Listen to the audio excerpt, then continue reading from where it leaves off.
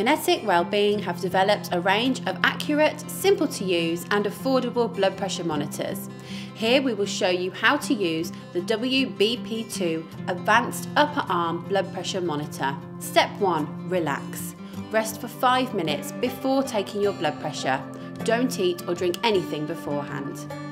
Step 2. Apply the cuff. Use your left arm, making sure to remove any thick clothing and rest your arm on a hard surface. Step 3. Take your measurement. Select user and press start. Don't talk and relax as the cuff inflates. Step 4. Repeat.